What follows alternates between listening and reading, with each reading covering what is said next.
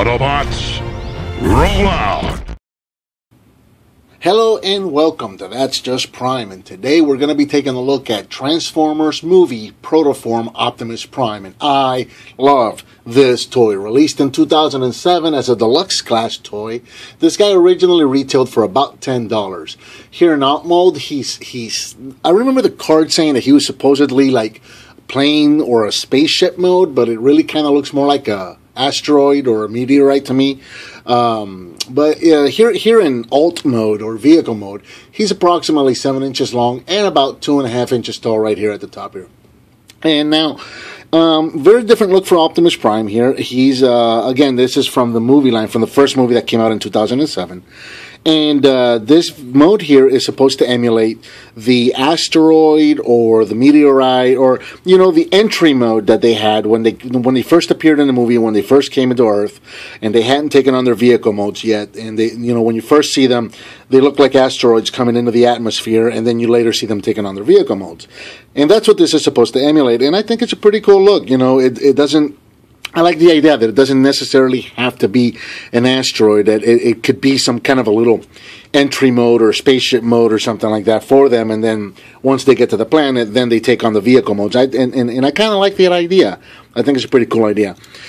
He's got some sort of kind of fake wheels molded in here, but they did mold some small wheels into the bottom. So he can roll, but he doesn't exactly roll very well. This part of the bottom of the wheel here, it still kind of rubs on the surface. So when you make him roll, he's not going to go very far. He doesn't roll very well, but it's nice that they put those in there. And he definitely doesn't want to roll back, because if you do that, that's what's going to happen. So I don't think he's really meant to roll all that well like a vehicle would, but it's nice that they put the wheels in there, so at least you can move them around on your surface, and you're not causing too much damage. So that's nice that they did that. As far as detail goes, since we don't really know what exactly this is supposed to be, we don't really know how accurate or not accurate it is. But I think it's a very cool little entry mode that they give him here. Whatever you want to call this, whether it's a meteorite or a spaceship, I think it's a really, we'll call it like a transport mode. That's their transport or entry mode. And I really like the concept of it. There were only 2 figures for this line that were made in this entry mode. There was an Optimus Prime and there was a Starscream. I remember seeing the Starscream in the stores. I never bought it, and I've never played with it. I have no idea what that figure looks like, or how good or not good it is. I really don't know. But Optimus Prime here, I really enjoy this Optimus Prime, and I like the little detail that they did on the back here, where it's the entry mode. He's burning through the atmosphere, and he's creating like a little bit of a fire tail here. I really like that detail there. Now, this is rubber, and it is removable, because this can be plugged into the weapon later. So just to show you what that is, what that's like, it's just a little rubber piece, and it attaches to his back part here. And I really like the way that they molded it to actually create the detail that it's coming around, not only the top, but it's also coming around these toes here. I really like the sculpt that they did on that. I enjoy it. So let's get into the transformation. And transformation is relatively simple for this guy. Go ahead and this front panel here on the sides, these are pegged into these panels here. So just get your finger in there and pop those out as best you can. There you go. There's one. You gotta kind of really mess with it, because there's nowhere to really get your finger in there. So you kind of just gotta, mess with it until you can get it out. There, just like that, and just open those up. You see where that tab was plugged in right there. But again, when that's popped in there, there really isn't anywhere to get in there real good to get that out. So you kind of just gotta mess with it until you can get it out. So there's that. This bottom part here, these are going to be the legs, so go ahead and rotate these down. And then these panels, where these front panels were plugged in, these hip panels here, these are actually going to come down. These are on the double hinge here and here. So you can actually bring those down, there and there. The legs are joined together at the feet and at the back of the shins here, so you can go ahead and split those apart. And then the feet are going to straighten out and rotate. What is it? It's the feet that rotate to the front. There you go. So it is. So the wheels are still going to stay facing outwards, and these pegs are going to remain facing inwards. So there you go. And there's pretty much the leg's pretty much done at this point. Let me see, we're going to have to move the camera up because we're getting a little tall. So, at the top here, these side panels are going to be the arms, so you can go ahead and pop these open. Go ahead and rotate the figure. Let's see, is now a good time to do it? I think now's a good time as any. The figure is going to rotate. If you look at the front of what was the vehicle mode, right here between this grill and the windows, from that point up, the whole thing is going to rotate all the way around, just like that. Come around to the other side, and you can see these are going to be the shoulders, so go ahead and bring these up, and you can bring those out to the side. And these are going to kind of emulate those steps that Optimus has on the shoulders. That's kind of what those are emulating right there. And then the arms can go ahead and come down and straighten those out. There you go. Back part here, if you go under this back part piece here, there's going to be the rifle. It attaches. I like how, again, they integrated the weapon into the vehicle mode, and it's not obtrusive. It doesn't show anywhere. I really like that. I like it when they do that. And you can see that the weapon kind of forms a tab there, and there is a slot right there. So the weapon was just slotted in right here. It's just slotted in right there. It's not super tight, you know. If you mess around with it or wiggle it or whatever, it's gonna fall.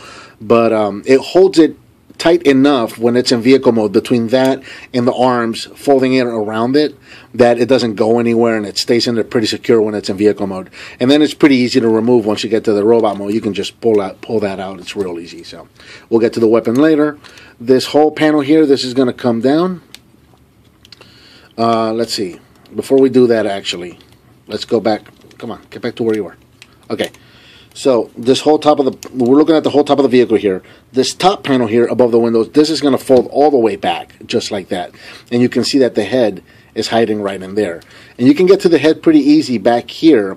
You see this little black panel here. You can actually pull this down, and that'll... There we go. Let's see, make sure that's on camera there. Okay, and that will actually make it to where you can reach in here and actually push the head up. It makes it a lot easier to get to the head that way. So you can bring the head up. Once you've done that, go ahead and take this back panel and push that all the way up. Just like that. And then once you got this panel all the way up, this piece will come all the way down and just kind of stay out of the way there. Come around to the front, turn the head around, and there is our movie Optimus Prime in his protoform, and I really like the way this guy looks. And again, this is Optimus Prime before he took on his alt mode, so he still doesn't, you know, he hasn't scanned a truck, he doesn't transform into a truck, and so he doesn't look like he's got truck parts around him. I really like it. It's you know, for that 1/2 of a second that we got to see him in the movie in his protoform mode, and of course we didn't get to see a whole lot of detail of it, and we didn't really get to see what he really looked like in protoform mode, but from what you got to see, this looks pretty cool. I really like the way that this looks. Here in robot mode, he's approximately 6 inches tall. As far as articulation goes, the head can look down a little bit because of the transformation. It's not on a ball joint, but you remember it was on that panel, so you can kind of pull that panel forward and make him kind of look down a little bit, so that works. But the head will go all the way around. Shoulders go all the way around. However, you're going to be hindered. You can rotate all the way around, but you are going to be hindered by this panel here. And there's nothing you can really do about this panel.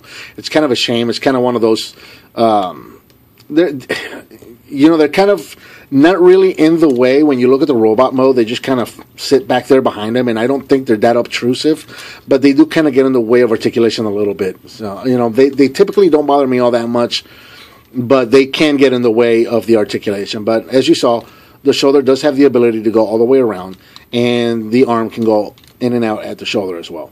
You've got a 90 at the elbow, and you have a little bit of rotation at the wrist, though that is going to be hindered by this panel as well.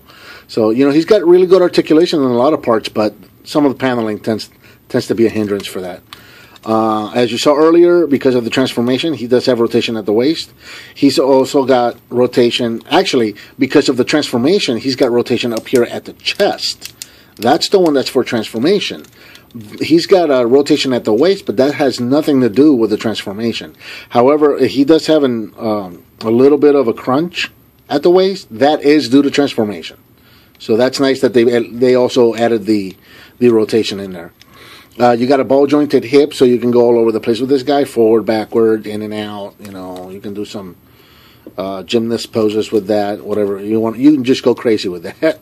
You got a 90 at the knee, and then you got a ball jointed foot as well, so you can go all over the place with the foot too. So he's got really, really good posability, and I really enjoy the way this guy looks. Check out the head sculpt here real quick. Let's see if we can get some focus on that. And I really like that head sculpt for Optimus Prime. It's a very Optimus Prime looking head, but at the same time it's kind of a very alien looking head.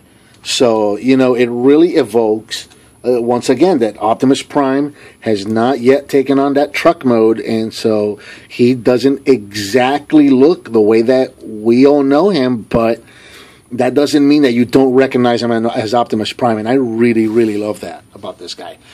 Bringing in the weapon, this is the way that the weapon looked like in his quote-unquote vehicle mode, and it was plugged in from this tab here. The weapon does do a little bit of transformation. If you look on the top here, there's a little panel, so go ahead and flip this panel all the way out. Then at the bottom here, where the tab was at, you can rotate this all the way out, and there is Optimus Prime's rifle. And if you want, you can take this little flame piece that he had in alt mode, and you can see he's got a couple of tabs, and there's a couple of slots on the barrel of the weapon here. So you can go ahead and slot that right in there, and now you've got yourself a little firing gimmick, or, you know, firing looking piece for the weapon. I think it's pretty cool. It looks all right. Sometimes I display it with it, sometimes I display it without it. It just kind of depends on the mood that I'm in. But I think it's pretty cool that it's got that look, that kind of like a firing emulation there. It kind of looks like he's firing out of his weapon, and I think it's pretty cool that they put that in there. And I really like the fact that they made it optional. You know, if you don't feel like having that in there, you can take it out, and you know. But if you like the way it looks, you can leave it in. I really, really like that, and I really enjoy this toy a lot. It's I didn't get this guy when it first came out, and then I was kind of I had remorse over not getting it, and then I had to go and hunt it down after the fact. So I'm really glad that I was able to find this guy and add him to my collection. As far as changing anything on this toy, I didn't really ask if I would change anything for vehicle or for robot mode, because again, both the vehicle and the robot mode are not something that we have a whole lot of visual reference for. So there's no way of telling, is it accurate, is it not accurate, or whatever. So I really wouldn't change anything on this toy. I really like the way it looks.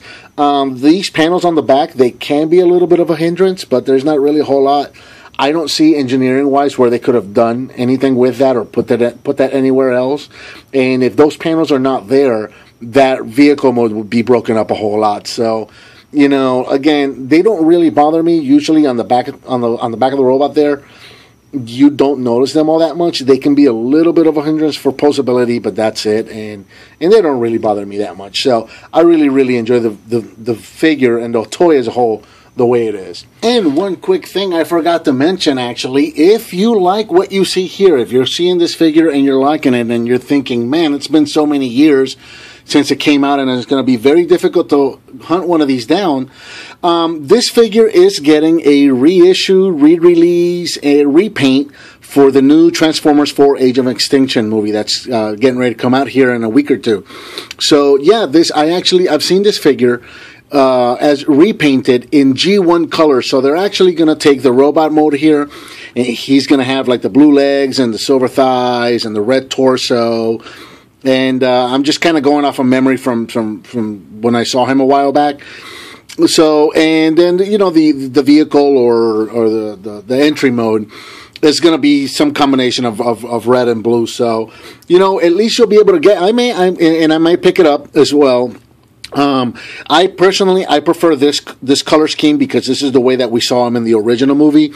But I think that a G1 repaint of this figure would be fun. So if I see one, I'm going to pick one up as well. And maybe I'll shoot a quick video, just a little comparison or whatnot. But you know, the point is that if you're liking this figure and you're wanting to hunt one down, there is a version of this figure, of this mold, that's coming back out for the Age of Extinction movie. So you got a chance to get this figure if you're liking what you see. So I think that about covers Transformers movie Protoform Optimus Prime.